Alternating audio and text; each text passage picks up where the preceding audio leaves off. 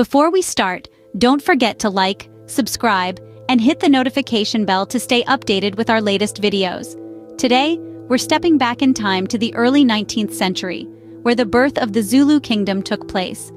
In the vast landscapes southern Africa, an ambitious and charismatic leader named Shaka Zulu rose prominence. Shaka was not just a ruler, he was a visionary with a strategic mind. In 1816, he ascended to the throne and began his mission to unite the various clans of the region under one. His innovative military strategies were a game-changer. He transformed the assegai, a traditional throwing spear, into a shorter, more manageable stabbing weapon, and introduced the bullhorn formation, revolutionizing warfare in the region. Through his leadership and tactical genius, he consolidated numerous clans, a centralized kingdom. This was not merely the creation of a new ruling body, but a complete societal. Shaka's reign marked the beginning of what we now know as the Zulu Kingdom, a powerful and influential entity in southern Africa. With the foundation set, the Zulu Kingdom began expanding, thanks to Shaka's successors. It was under the leadership of Dingani and Mpande that the kingdom witnessed significant territorial growth. As leaders, they were astute, employing strategic political and military tactics to ensure the expansion and consolidation of the Zulu Kingdom. Dingani, who ascended to the throne after Shaka, was a leader with a keen political mind. He understood the importance of alliances and used them to his advantage. He formed pacts with neighboring tribes, which not only strengthened his kingdom's position, but also provided a buffer against potential threats. But his reign was not without challenges. The Battle of Blood River was a significant event during Dingani's rule. This battle saw a confrontation between the Zulu warriors and Voortrekkers. Despite the Zulus' numerical superiority, the Voortrekkers, armed with advanced weaponry, emerged victorious. This battle marked a shift in power dynamics in the region. Following Dingani's rule, Mpande ascended the throne. Unlike his predecessor, Mpande relied more on military strategies. He was a skilled tactician, using warfare as a tool for expansion. He led the Zulu Kingdom to a decisive victory against the Ndwandwe, a rival tribe, further cementing the kingdom's dominance. But it wasn't just about warfare for Mpande. He also focused on internal consolidation, fostering unity among the different tribes within the kingdom. He understood that a united front was essential for the kingdom's survival and growth. Through strategic alliances and military prowess, the Zulu Kingdom solidified its position as a dominant force in the region.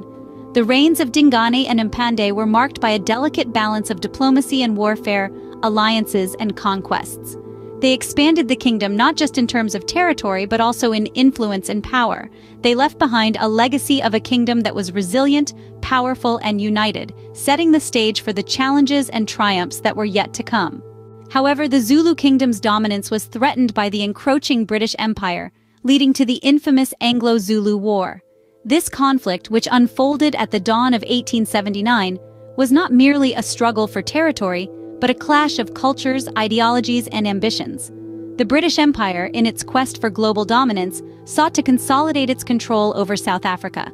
The Zulu Kingdom, a force to be reckoned with, stood in their way. The friction between these two entities sparked a series of events that culminated in the Anglo-Zulu War. The war was marked by several significant battles.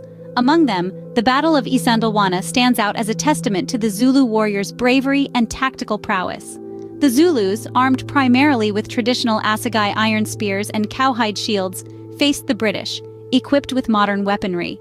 Yet, against all odds, the Zulu forces emerged victorious, delivering a shocking blow to the British military pride. However, this victory was short-lived. Despite their courage and tactical ingenuity, the Zulu warriors were ultimately outmatched by the superior weaponry and resources of the British Empire. The decisive Battle of Ulundi, fought in July 1879, resulted in a crushing defeat for the Zulu Kingdom. The once proud and mighty kingdom was annexed by the British Empire, marking the end of Zulu independence. The aftermath of the war was a time of great upheaval for the Zulu people. Their social, political, and economic structures were irrevocably altered under British rule. And yet, amidst the trials and tribulations, the spirit of the Zulu people remained unbroken. They adapted, persevered, and carried their rich cultural heritage into the new world that was thrust upon them. Despite their valiant resistance, the Zulu Kingdom fell under British control, marking the end of an era. But the legacy of the Zulu Kingdom, Their courage, resilience, and indomitable spirit continues to echo throughout history, reminding us of a time when they stood tall against the might of an empire. Although the Zulu Kingdom no longer exists as a political entity, its legacy is still very much alive.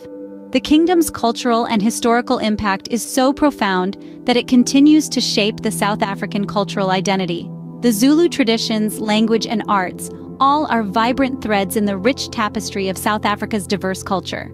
As for the Zulu people, they remain a substantial part of South Africa's population. Their continued preservation of traditional practices, such as the reed dance and the vibrant Zulu weddings, serve as a living testament to their rich past. These traditions, passed down from generation to generation, keep the spirit of the Zulu Kingdom alive. In essence, the Zulu Kingdom, once a formidable force in southern Africa, has left an indelible mark on the cultural landscape of South Africa. The Zulu Kingdom may have faded into the pages of history, but its spirit and legacy continue to thrive in the hearts of the Zulu people today. As we conclude our journey through the rich history of the Zulu Kingdom, we hope that you have found this exploration as fascinating as we have in bringing it to you. The Zulu Kingdom's tale is one of power, resilience, and cultural richness that continues to resonate today. It's a testament to the strength of cultural heritage and the enduring spirit of the Zulu people. If you've enjoyed this deep dive into the history of the Zulu Kingdom, don't forget to give this video a thumbs up. Your like lets us know that you appreciate our content and encourages us to keep bringing you more. To ensure you don't miss out on future explorations into history, culture, and beyond, make sure to subscribe to our channel. Subscribing allows you to become part of our community, where learning and discovery are at the heart of everything we do. And if you want to be one of the first to see our new content, hit the notification bell. This way, you'll be alerted as soon as we release a new video. Thank you so much for joining us on this journey through the Zulu Kingdom. We look forward to seeing you in our next video. Until then, stay curious and keep exploring.